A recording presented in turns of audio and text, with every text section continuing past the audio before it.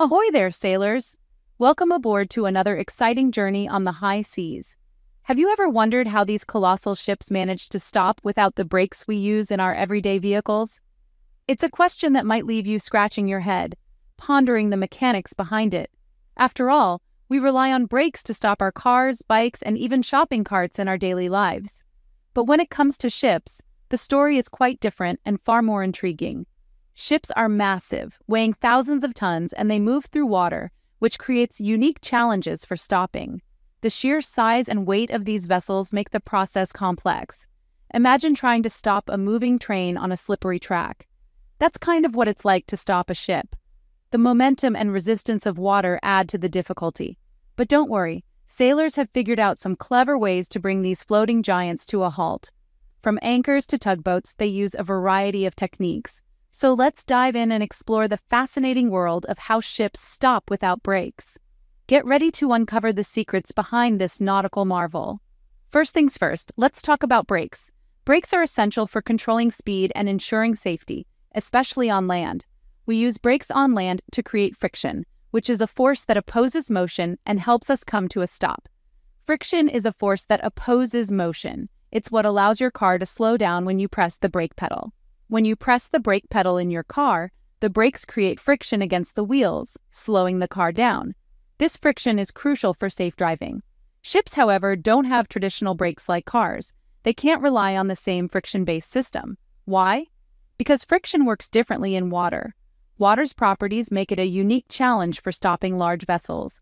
Water is much less dense than the ground, so brakes wouldn't generate enough friction to stop a ship effectively. The density difference means traditional brakes are impractical. So, if ships don't have brakes, how do they stop? They use alternative methods that are just as effective. Well, they use other methods that rely on the properties of water and some clever engineering.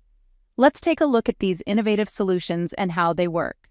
One of the oldest and most reliable ways to stop a ship is by using an anchor.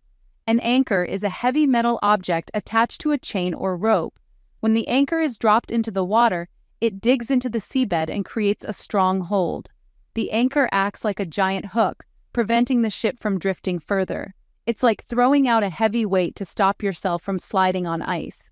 Anchors are particularly useful for smaller ships, or when a ship needs to stay in one place for a while, like in a harbor. Section 4. Full speed reverse. Now let's talk about a more modern method: reverse thrust. Most large ships today have propellers that can rotate in both directions.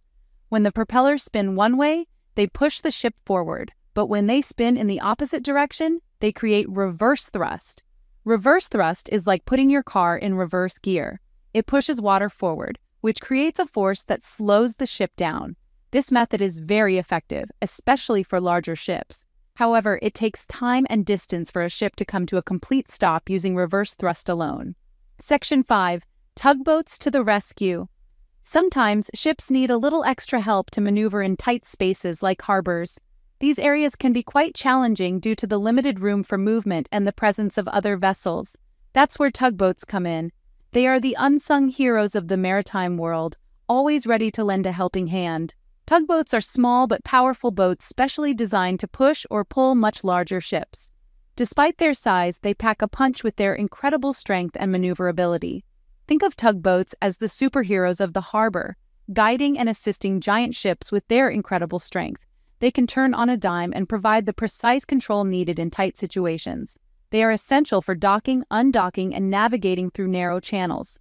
Without them, many large vessels would struggle to reach their destinations safely. So there you have it. Tugboats play a crucial role in ensuring the smooth operation of busy ports and harbors. Ships may not have traditional brakes, but they've got their own set of tricks for stopping safely and efficiently. Tugboats are a key part of this process, using their power to slow down and position ships accurately. From ancient anchors to modern reverse thrust and the mighty tugboats, these methods ensure smooth sailing on the high seas. Tugboats truly are the unsung heroes, making sure everything runs like clockwork.